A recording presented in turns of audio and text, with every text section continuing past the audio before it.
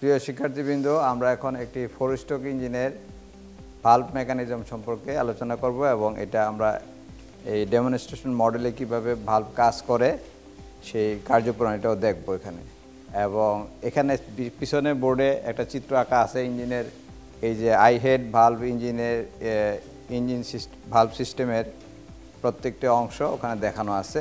তারপর আমাদের এই সামনে যে মডেলটা আছে এই মডেলের মধ্যে যে যে জিনিসগুলো দেখা যাচ্ছে সেগুলো আমরা একটু পরিচিত হই। প্রথমেই ভালভ মেকানিজম আমরা এই মডেলটাতে দেখব। এখন এখানে প্রত্যেকটা অংশের নাম লেখা আছে তালিকাবদ্ধ: crank case, crank shaft, connecting rod, cylinder, piston, intact valve, outlet valve, piston, spark plug, swing leveller, তারপরে এক্সজস্ট পাইপ, তারপরে gear wheel for ক্যাম্পশ্যাফট drive, ক্যাম্পশ্যাফট gear wheel, ক্যাম্পশ্যাফট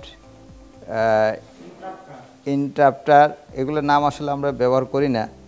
R carburettor, needle valve, float, আইডলিং nozzle, main nozzle, throttle valve, suction tube. আচ্ছা, এখন আমরা এই অংশগুলো এখানে দেখতে পাচ্ছি।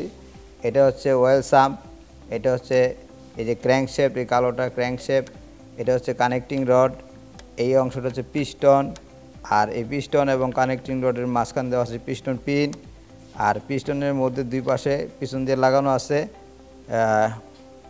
Piston ring, well control ring এবং compression ring.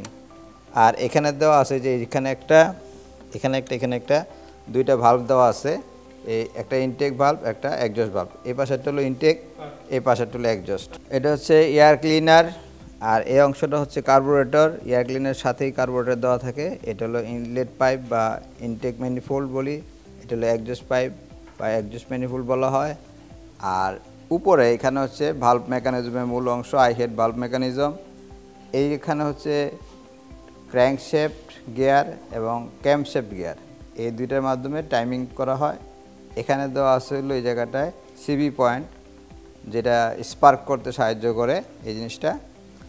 R I head valve মেকানিজমের মধ্যে এখানে আমরা দেখতে পাচ্ছি এই জায়গায় হচ্ছে ক্যাম্পশ্যাফট। ক্যাম্পশ্যাফটের উপরে এখানে বসানো আছে ট্যাপেড, যেটা বোর্ডে লেখা আছে। আর এখানে হচ্ছে পুশ রড, এই যে পুশ রড দুইটা, ভালভের জন্য দুইটা পুশ রড দেওয়া আছে। পুশ রডের মাথায় যে কালো এটা দেওয়া আছে, যে কালো, এগুলো হচ্ছে লক নাট এবং অ্যাডজাস্টিং স্ক্রু। আর এটা হচ্ছে এই লালটা হচ্ছে রকার আর্ম, এই কালোটা এই পাশ থেকে বসে গেছে, এটা হলো রকার আর্ম শ্যাফট। এইখানে হলো এই ভালভ, এই যে দুইটা স্প্রিং দেওয়া আছে এটা ভালভ রিটেনার স্প্রিং বলা হয়।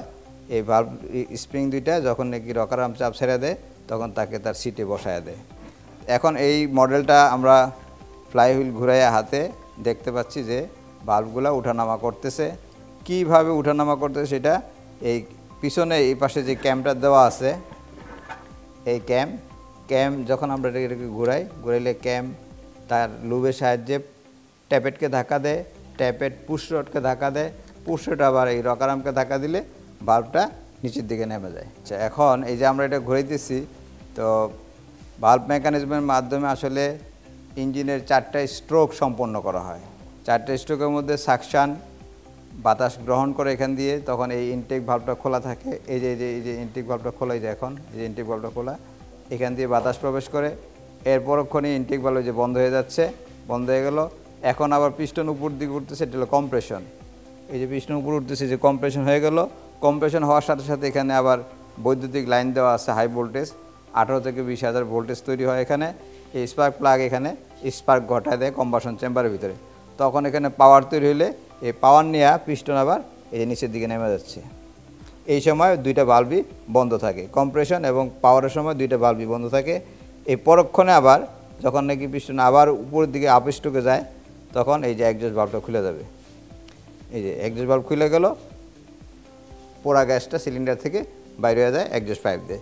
এভাবে করে সাকশন, কম্প্রেশন, পাওয়ার, এক্সজস্ট 4টা স্ট্রোক সে সম্পন্ন করে। এই ভালভ মেকানিজম 4টা স্ট্রোককে সম্পূর্ণ করতে সহায়তা করে। এখন এই পিস্টন যেখানে আছে, এই যে এখান থেকে পিস্টনটা উপর দিকে উঠতেছে, এই যে টিডিসিতে উঠলো, এই যে টিডিসিতে উঠতেছে। এই যে এখন সাকশন হচ্ছে, সাকশনের পরে যে কম্প্রেশন হয়ে গেল, কম্প্রেশনের সময় ভালভ দুইটাই বন্ধ থাকবে এবং এই সময় স্পার্ক হবে। পিস্টন যখন টিডিসিতে থাকবে তখন স্পার্ক হবে। স্পার্ক হওয়ার সাথে সাথে এখানে কম্বাসন চেম্বারে পাওয়ার তৈরি হয়। এই পাওয়ার নিয়ে পিস্টন নিচের দিকে নেমে যায় এবং ক্র্যাঙ্কশ্যাফটকে সজোরে ধাক্কা দেয়। এই পাওয়ারটাই আমরা মূলত গাড়িতে বা বিভিন্ন সিস্টেমে ব্যবহার করে থাকি। পরক্ষণে যখন নেমে গেল, নামার পরে এখানে পুরা গ্যাস ভরে যায় সিলিন্ডারটা। এই পুরা গ্যাসটাকে আবার পিস্টন উপরের দিকে উঠলে পরে এই অ্যাডজাস্ট ভালভটা খুলে যায়। খুলে গেলে এই অ্যাডজাস্ট পোর্ট দিয়ে বাইরে হয়ে যায়। ইঞ্জিন এভাবে চারটা স্ট্রোক সম্পন্ন করে শক্তি উৎপন্ন করে সাহায্য করে এবং এই শক্তিকে আমরা বিভিন্ন মাধ্যমে ব্যবহার করে থাকি।